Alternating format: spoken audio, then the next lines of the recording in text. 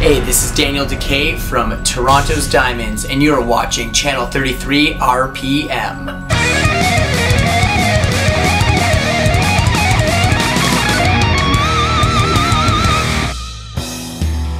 Hey guys, my name is Frank. The weekend is here. That means it's time to kick back, relax, grab your favorite beverage, and talk music. And today's episode, special guest Dekay from the one and only Diemonds. If you're not familiar with Diemonds, they play absolutely killer hard rock and metal, loud guitars, big hooks, big choruses, a few of my favorite things. For this episode, I sent Daniel over a bunch of questions.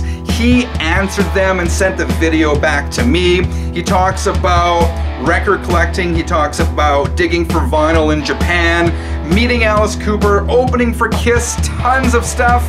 Check it out. So I'm from Canadian hard rock heavy metal band called Diemonds. We're a female-fronted group. This is our latest record. It's called Never Wanna Die. It's 10 balls to the wall, kind of heavy metal, classic riffing heavy metal, classic tones sounding, clean vocals, a lot of harmonies. For someone who's never heard us, I'd say if you're a fan of any of the heavier of the glam stuff from the 80s and 90s, the raw kind of energy of punk rock, and just into heavy and modern, well-produced music in general, I think this is a pretty cool record for you to check out. I would have to say my career highlight is definitely having the chance to play 2 years ago, opening for my favorite band of all time, which is Kiss. We got to play with them on a boat nonetheless. It was the Kiss Cruise, and it was a fan vote based on all the Kiss fans who were on this boat, and we were picked as a finalist and then eventually picked as the band that got to play with Kiss on this boat.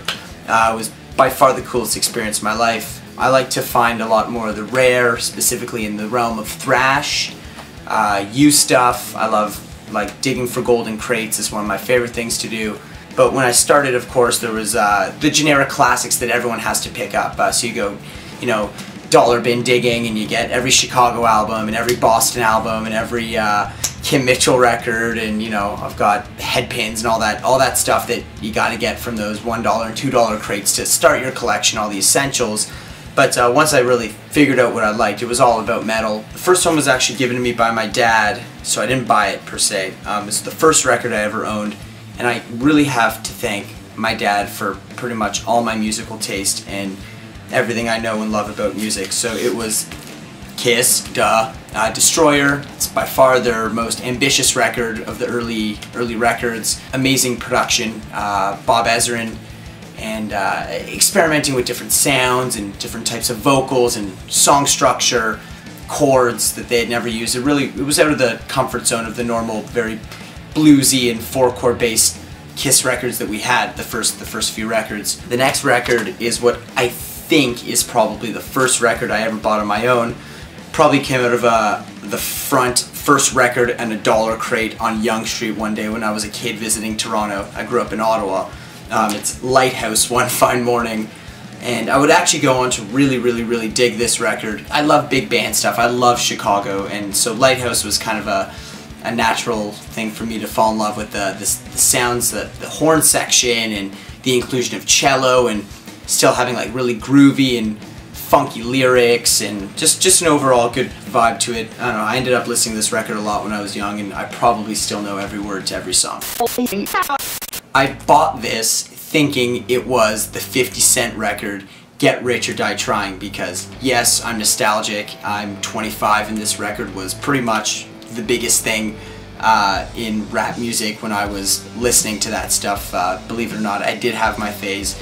And yeah, I was super bummed I looked at it quick, I saw the title, I bought it, I got home and I put it on, and it's just the soundtrack, and I mean, okay, but I really didn't need a bunch of songs from Lloyd Banks and Young Buck and 50 Cent featuring Olivia. I got 2 here. Now one's doesn't really count because it's a re-release or the first ever vinyl release, but it's Kill Cheerleader. In my opinion, pretty much the coolest Toronto punk band, or Canadian punk band for that matter, punk rock and roll of all time. From Canada, this is their groundbreaking record, or only full length, called All Hail. Everyone in my band, Diemonds, loves it. We covered 2 2 of their songs whenever we feel like it. The other one is Times of Pride and Peril, the latest record from Holy Grail, a wicked heavy metal band out of Pasadena, California. We've had the pleasure of getting to know them over the years and playing with them a few times. It's a sweet gatefold on colored vinyl. It's really rad. Their music's pretty cool. They're unbelievable shredders. Well, I recently had the chance to go to Japan, which resulted in me spending pretty much every free moment of time trying weird food, eating ramen, or record digging. So I got Wicked Priest stuff and compilations, Monsters of Rock stuff, Faster Pussycat, and more Kiss, all with the Obi strips, of course. It's really cool when you buy records in Japan. They're all vintage records and they're in absolute pristine condition. The vinyl's untouched, no scratches, no dust. The record stores, like opening records and looking at the condition isn't a thing there the way it is in North America. Everything is just understood to be in perfect condition. All the lyric sheets, inserts, and of course you get Japanese translations in here, so definitely a big part of my collection, most prized part of my collection is all my Japanese stuff, and I've got rows and rows of it. This is just a taste of some of the cooler stuff. Other most prized things, this hilarious record that my dad used to play for me when I was a kid, Babe Ruth First Base. It's got one song on it that I think is tolerable to anyone out there. It's called The Mexican. It's on side 2. It's this long, ridiculous song. I actually went and saw them play live once and they played the song twice. I kid you not. It happened. They opened and closed with the same song. Priest, Sin After Sin. Had it on cassette when I was a little kid, and it's by far the reason I credit my love to heavy metal was this record. Thanks, Dad. And then by far my #1 most prized piece is Led Zeppelin, live on Blueberry Hill, recorded at the LA Forum in 1970. This is the first ever pressing of this legendary bootleg. Playing in Diemonds is actually, I've pretty much met almost everyone I ever wanted to meet, or when I was a kid thought I'd ever get to meet rock star wise, but by far #1 is Alice Cooper. He was not that he was just the most famous or anything, it was just the whole experience. He was so cool, and you know, we were backstage at a show. It was Maiden and Alice Cooper, and you know, normally when you're backstage at a show, it's you got to find your moment to approach the rock star and kind of introduce yourself and explain why the hell you're backstage and who you know.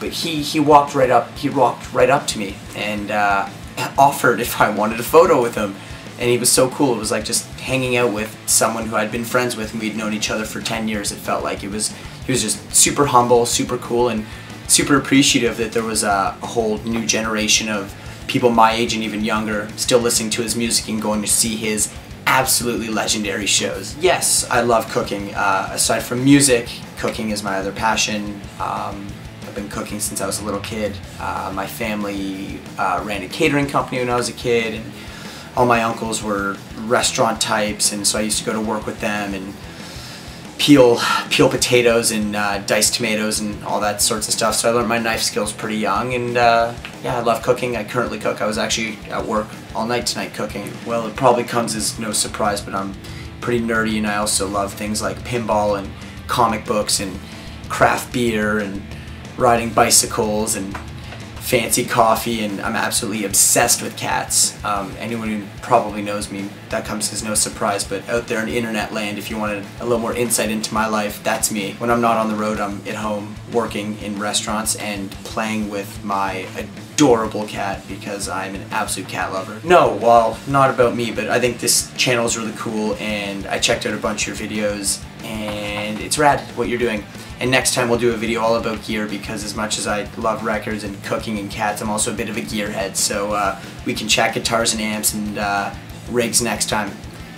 Thanks for tuning in. Take care. I would love to do an episode with Daniel talking about guitar gear. What do you guys think? Let me know in the comments below. Daniel, thank you again for doing this episode. Your time and effort is much appreciated. Guys, if you enjoyed this episode, remember to leave a quick like. And if you haven't subscribed yet, click that button so you never miss another episode again. Look below this video as well. I will leave some links to some Diemonds tunes as well as their website. Do check it out. Thank you for watching. I'll see you all again in a couple of days. Until then, keep on spinning.